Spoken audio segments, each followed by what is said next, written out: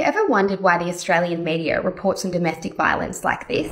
He knew ways of manipulation and when to hit me, when not to hit me, where to leave bruises, that they weren't visible.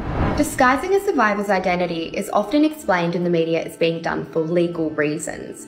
But what are these legal reasons? Well, only a small minority of domestic violence cases actually end up in courtrooms, and a person can only be legally labelled a domestic abuser if found guilty by a judge or a jury. So naturally, suggesting or saying that a person has been violent towards their partner comes with a very high risk of being sued for defamation. Defamation is the publication of material which harms a person's reputation, and these cases get even trickier when dealing with offenders who are part of the legal system. There's been some research out of the US suggesting police may be 2 to 4 times more likely to be perpetrators than the public, placing their victims in an awful catch-22 when they try to seek help.